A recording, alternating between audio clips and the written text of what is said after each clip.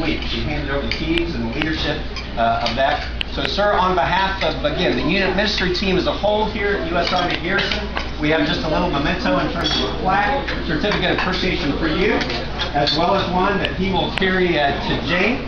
And we're going to present that to you as well, sir. And then we have a token of our thanks for what you have done and how you have served here. Also, a memento for you there, for you and Jane and serve our Freedom Belt.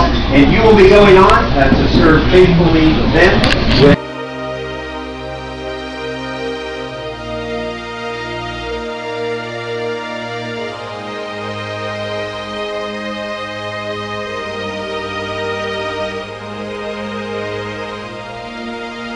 Heavenly Father, we come before you, asking for the forgiveness of our sins and to thank you for the wonderful blessings that you've bestowed upon us.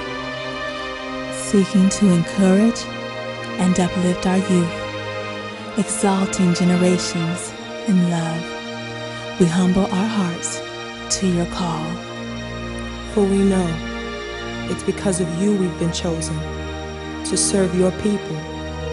And Father, for this, we give you glory, honor, and praise. In Jesus' name, amen.